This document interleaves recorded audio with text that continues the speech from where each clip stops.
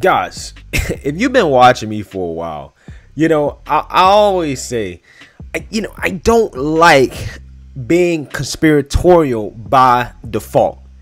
You got to get me there, right?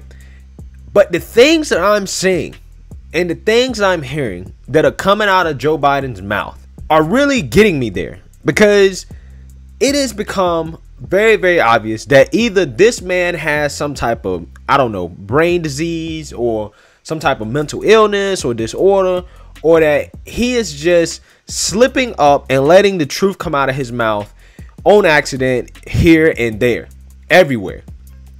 And in this interview that he did with Kamala Harris on CNN, I cannot tell if this is the most egregious brain fart I've ever seen in my life, or he's just slipping up and telling us the truth. But before we get into that, my name is Greg Foreman and you're watching A Black Conservative Perspective. Make sure you like, comment, and subscribe. Most importantly, share. A Black Conservative Perspective, aka a leftist worst nightmare. You can also follow me on Twitter at gforemanbcp. Let's get it. All right, guys, take a look at this segment of Joe Biden and Kamala Harris doing an interview on CNN, in which Joe Biden's brain just melts, it seems. But all kidding aside, the first lady to be told me she holds them for you. Yes, she does, but not with she and Kamala have become friends. Yeah. But all kidding aside, it's a matter of the thing. We are simpatico on our philosophy of government and simpatico on how we want to approach these issues that we're facing. And so I don't have, and when we disagree, it'll be just like, so far it's been just like when Barack and I did. It's in private. She'll say, I think we should do A, B, C, or D. And I'll say, I like A, don't like B and C. Mm-hmm. And it's go, okay. Like I told Barack, if I reach something where there's a fundamental disagreement we have based on a moral principle, I'll develop some disease and say I have to resign. I'll develop some disease and say I have to resign. I'll develop some disease and say I have to resign. We don't have that. We haven't, and we discussed at length our views on foreign policy, on domestic policy, on intelligence. And the great thing is she has a background in the Senate on intelligence, the Intelligence Committee. She has a background in the Senate on a whole range of things that are going to be pertinent to what we have to do.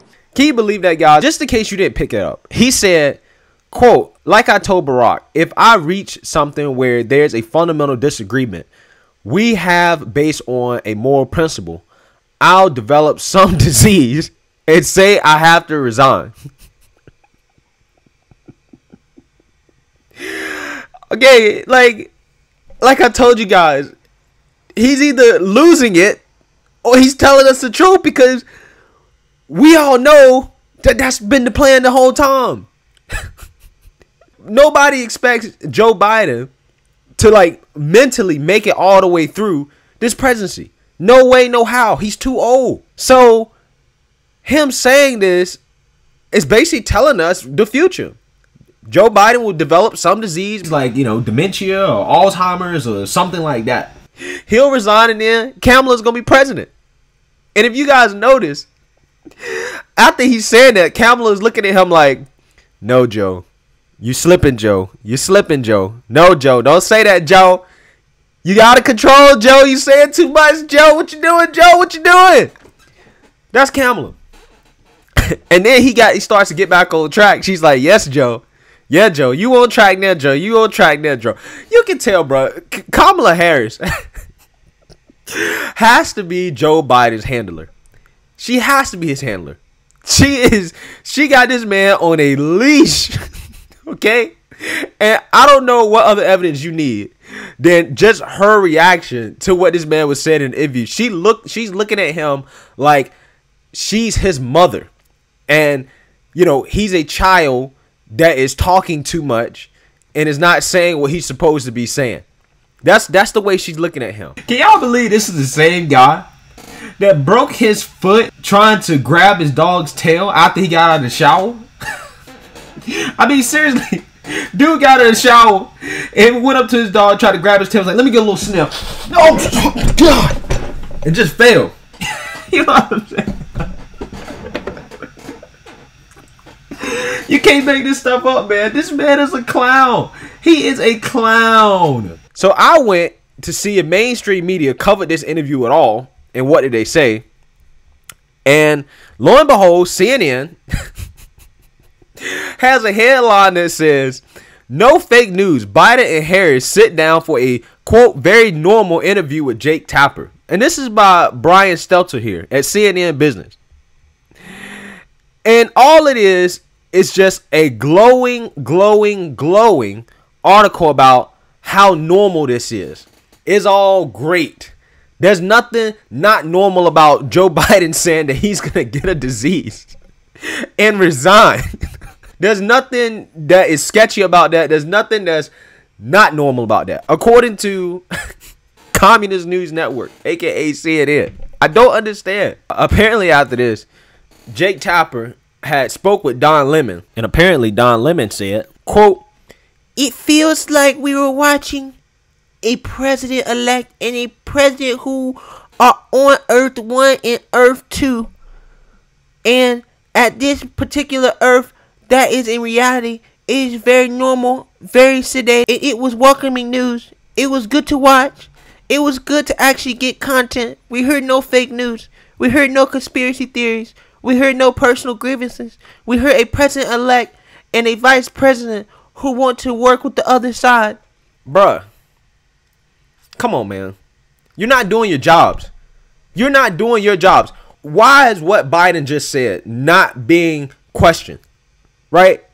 I mean, you either need to question his mental capabilities or what he actually mean when he said that, if you're not assuming that it was a brain fart. Okay? You should have asked a question about it. And this is the problem with the mainstream media when you try to tell people that, listen, this election may have not been fair. There's multiple levels to this, right?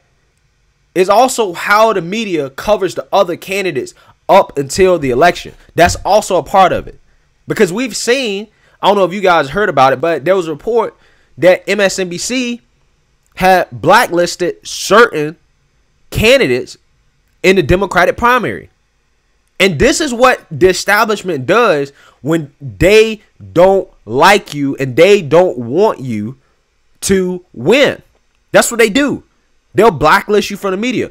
And if the media likes you, then they do little fluff pieces like this, and they don't ask you any questions. They don't care what you say. They just make everything seem like you're the best person ever. You're the next coming of Jesus as president. That's what the media does when they like you. And this is how the media sways elections.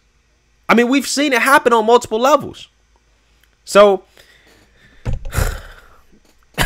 y'all let me know, man. Was this a brain fart or a Freudian? Was this a brain fart or a Freudian slip? It was either one or the other. Let me know. Let me know what you guys think. Make sure you like, comment, and subscribe. Most importantly, share a Black conservative perspective. Peace.